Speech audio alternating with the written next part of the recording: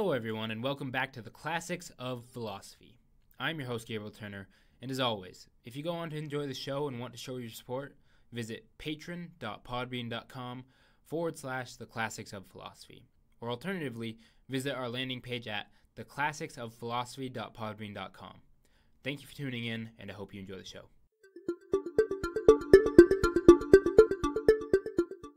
Book 3 of the De Anima opens deliberations of imagination and the rational faculty of the soul. In Chapter 1, Aristotle opens with the claim that there are no senses apart from the five. These five senses he is referring to are vision, hearing, smell, taste, and touch.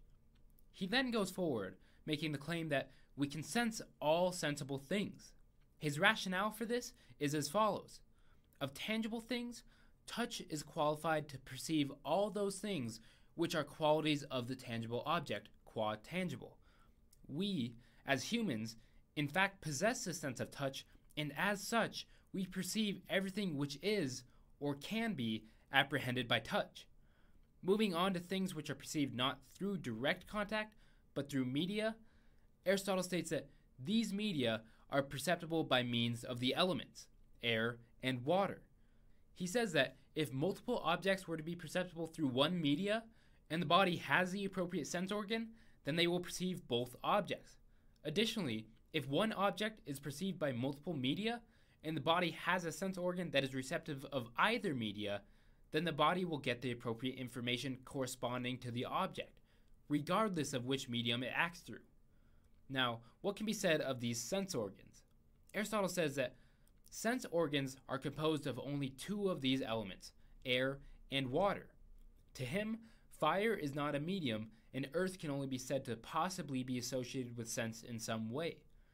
The conclusion that we can draw from this is that there is no sense organ apart from water and air, and that all the senses are possessed by all such animals that are neither undeveloped nor maimed, due to our receptibility of these two types of medium, and as such, no sense perception can be left off our list, either through a medium or as a medium. It is at this point that Aristotle moves on to the discussion of how we perceive common sensibles directly. He says that it is impossible that there should be a special sense organ for common sensibles, which we perceive incidentally by each sense. Rather, Aristotle says that we recognize common sensibles because we happen to have a sense for each of these qualities individually, meaning that each sense organ receives its proper perceptible individually, vision of color, hearing of sound, etc., which in turn we recognize when these individual sensations occur together and integrate them into the common sensible object that we perceive. Furthermore, he says that if we had a sense organ particular to common sensibles, such as Cleon's sun, then we would have no perception of them except to say that it is Cleon's sun, meaning that we would have no inclination as to what color, loudness, softness, etc. that Cleon's sun is, just that it is Cleon's sun. Adding to this idea of recognizing when individual senses occur together, Aristotle says that we have more than one sense such that common sensibles escape our notice less. For we perceive other senses proper objects incidentally by each sense, but it is better to have senses of which we can perceive them directly. These common sensibles of which we are discussing inhere in objects of more than one sense, and as such are something unique. Continuing into Chapter 2, Aristotle resumes the discussion of sensible objects, common sensibles in particular, first talking of sensation generally. He opens the chapter stating that since we can perceive that we see and hear, it must be either by sight itself or by some other sense. If the latter, the process would go on ad infinitum, and as a result, Aristotle endorses the view that a sense must perceive itself. In this respect, perception by vision is seeing. It is in this regard that some sort of apperception is taking place, perception of perception. He goes on into discussion of sensation generally, saying that the activity of the sensible object and of the sensation is one and the same, though their essence is different. The activity of hearing, audition, and the activity of sound, sonance. Both sound and hearing in a state of activity reside in the potential hearing, since as we have discussed that a sense must perceive itself, perception of sound is hearing, and this must reside potentially in hearing. This is a result of movement taking place in what is being acted upon, the sense organ. But since the activity of the sensible and of the sensitive is the same, though their essence is different, it follows that hearing in the active sense must cease or continue simultaneously with sound, and so with flavor and taste and the rest. However, this is not the case with their potentialities. Early natural philosophers believed that black and white cannot exist without vision, and similarly with flavor and taste, but this only applies to actuality and not to potentiality. Hearing and sense are in one sense one and the same. After defining the relationship of sense organs and their proper objects, Aristotle asks us to consider how we apprehend the differences between two or more sensible objects of different senses. Each sense then relates to its sensible subject matter. It resides in the sense organ as such and discerns differences in the said subject matter. For example, vision discriminates between white and black, taste between bitter and sweet, and similarly in all other cases. But since we also distinguish white and sweet, and compare all objects perceived with each other, by what sense do we perceive that they differ? This is again related to our discussion in Chapter 1, in that we must somehow perceive the aspects of common sensibles and can recognize when they occur together. He says that it is by some unique sense that we do this, but as already discussed, it is not a sense organ that we perceive these things, for we already have the sense organ by means of which we can apprehend these qualities of sensible objects. As a result of this, Aristotle says that incidentally it becomes clear that flesh is not the ultimate sense organ, for if it were, judgment would depend on being in contact. Nor again is it possible to judge that sweet and white are different by separate senses, but both must be clearly presented to a single sense. It is by means of some unique faculty that we assert these differences. Aristotle says that if this unique faculty asserts, so it thinks and perceives. Once again, from this we can draw the conclusion that it is impossible to pass judgment on separate objects by separate faculties. He goes further with this, saying that they are not judged at separate times. The reasoning behind this being that both senses must occur simultaneously to pass judgment on them. For we say that we now say that there is a difference in this current moment. This judging sense must be in one sense undivided and judged without interval, and divided in another. It is indivisible spatially and numerically, but is divided in essence, as it can perceive things such as bitter and sweet at the same time, which possess opposing movements. From here, we move on to Chapter 3, discussing the relation between sensation and thinking. Aristotle states that there are two special characteristics which distinguish soul.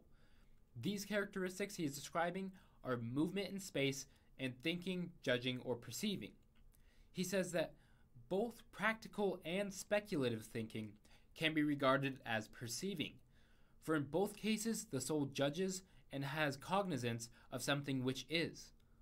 He goes on to refute the popular view of his predecessors that thinking just is perception, rather that it is implied by it, and more specifically that both practical and speculative thinking are not the same as perceiving. Of practical thinking, he says that it is quite clear that perceiving and practical thinking are not the same, for all living creatures have a share in the former, but only a few in the latter. Nor again is speculative thinking, which involves being right or wrong. In this case, being right is analogous to true opinion and knowledge, and wrong their opposite. He says that perception of proper objects is always true, and yet it is possible to think falsely. He says that imagination is different from both perception and thought. Imagination always implies perception and is in itself implied by judgment. This being said, imagination and judgment are different modes of thought. Aristotle says that imagination lies in our power to use whenever we wish, conjuring of images, whereas we cannot form opinions at will. Of imagination, we are like spectators looking at something dreadful or encouraging in a picture. From here, he breaks judgment up into three categories: knowledge, opinion, and prudence, along with their corresponding opposites. Once again, Aristotle finds it best to discuss these attributes of the rational faculty before discussing the whole, and so we must first talk of imagination and judgment. Imagination is one of those faculty or states of mind by which we judge, and are either right or wrong. The speculative faculty. It is in a sense movement, or phantasms, by which we are able to cognize images. Imagination can be thought of in two senses, one due to external stimuli, the other an internal cognizance, but due to previously external stimuli. For example, if we see a polar bear, we recognize one in thought through these phantasms created by external stimuli. The second kind of imagination also implies perception, but we can choose to conjure up the images at will. For example, if I were to tell you to picture a polar bear, one can, at will, conjure an image of a polar bear. Aristotle affirms this process of reliance upon stimuli by stating that imagination always implies perception, and is itself implied by judgment. This being said, we must affirm that imagination and sensation are different. To do this, Aristotle says that sensation is either potential or actual. For example, either sight or seeing, but imagination occurs when neither of these are present, as when objects are seen in dreams. Similarly, he says that if imagination and sensation were identical in actuality, then imagination would be possible for all creatures. But this appears not to be the case. For instance, it is not true of the ant, the bee, or the grub. He also reiterates this idea in the distinction of imagination and judgment. The former is to be used whenever we choose, the latter not within our power. Aristotle says that of judgment, we are immediately affected by our opinion, but not so in the case of imagination. This mode of thought, judgment, implies opinion and requires reasoning power, i.e., practical thinking, which, although some creatures have imagination, they have no reasoning power. Thought is held to comprise imagination and judgment. He further defines this idea of imagination by stating that imagination is a process by which we say that an image is presented to us. It is one of those faculties or states of mind by which we judge and are either right or wrong, as in sensation, opinion, knowledge, and intelligence. Aristotle says that we might imagine using both perception and an opinion of the object being what it is. For example, we imagine white using stimuli and the opinion that it is white. However, Aristotle says that this mode of thought, imagination, is often false, but true opinion can only become false when the fact changes unnoticed. And so, if we reject the true opinion of something in favor of a false appearance, it must be at once true and false. Imagination, then, is not one of these things, nor a compound of them. From here, he adjusts his scope of view and returns to this idea of imagination being some movement. If, then, imagination involves nothing else than we have stated, and is as we have described it, then imagination must be a movement produced by sensation actively operating. His reasoning being that it seems to be perception of proper objects, their attributes, and the attributes of common sensibles. In other words, it is a transition from the sensible object via a medium to the compensorium where practical thinking occurs. Some perception occurs transmitted to the practical thinking faculty by movement or phantasms, where judgment can occur. Perception cannot go beyond de re perception, the proper perceptibles of each object, whereas any propositional content requires either imagination or judgment, de dicto cognitive contents. It is in this cognitive state that judgment takes place, via perception and imagination. In Chapter 4, Aristotle discusses the part of the soul that knows and thinks, the practical thinking faculty. Aristotle asks us to consider what its distinguishing characteristic is and how thinking comes about. He says that this process of thinking can be thought of being acted upon by what is thinkable, similar to the act of perception and the perceptible objects. He proposes that this part, then, must be receptive of the form of an object, i.e., must be potentially the same as its object, although not identical with it. As the sensitive is to the sensible, so must the mind be to the thinkable. This concept of that which is being acted upon being potentially that which the object is actually, alludes to the concept that we were first exposed to during the discussion of sensation. He goes on saying that mind, since it thinks all things, should be uncontaminated. The reasoning being that if any foreign thing were to enter it, the process would be hindered in some way. From this, he asserts that the mind has no characteristics other than a capacity to receive, and thus has no actual existence until it thinks.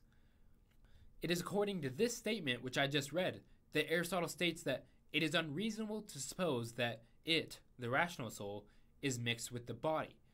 For if it had actual existence, it would be qualitative, and if it was qualitative, then it would have some sense organ.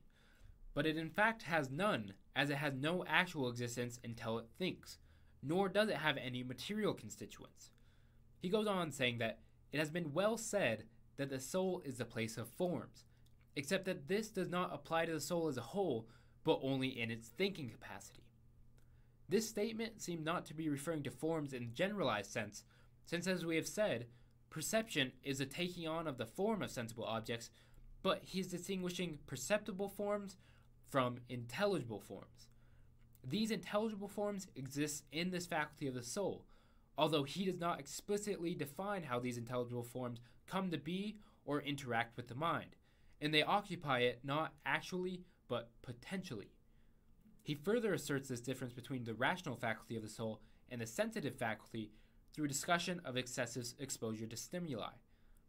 As we discussed last episode, exposure to too much stimuli of any sense results in destruction or lessening of the sense organ, as in the case of exposure to too much light. However, Aristotle says that this is not the case in the rational faculty, but when mind thinks the highly intelligible, it is not less able to think of slighter things, but even more able. He then references back to the potentiality of the mind in two senses, as we have discussed. When the mind has become several groups of its objects, as a learned man when active is said to do, even then the mind is in a sense potential, though not quite in the same way as before it learned and discovered. Moving on, he says that things and their essence are different, as in the case of flesh, for flesh and the essence of flesh is different. The faculty or faculties by which we judge these things are either different faculties or by the same faculty in different relations. For flesh cannot exist without its matter, but like snub-nosed implies a definite form in a definite matter, it is through the sensitive faculty that we judge the quality of these things, but it is through a different sense that we judge the essence of flesh. Similarly with common sensibles. Therefore, we judge it by another faculty or by the same faculty in a different relation. Now one may ask, how does the mind think if thinking is a form of being acted upon, and if the mind is not liable to be acted upon and has nothing in common with anything else? For it is when two things have something in common that we regard one as acting and the other as acted upon. In addition to this problem, Aristotle raises the question of whether the mind itself can be an object of thought, for either mind will be present in all other objects, or else it will contain some common element, which makes it an object of thought like other things. He also offers an additional route, saying that there's possibly another explanation, that mind is potentially identical with the objects of thought, but is actually nothing until it thinks. This is being acted upon in light of some common element. What the mind thinks must be in it in the same sense as letters are on a tablet which bears no actual writing. This is just what happens in the case of the mind. He then says that the mind itself is thinkable, just like other objects of thought.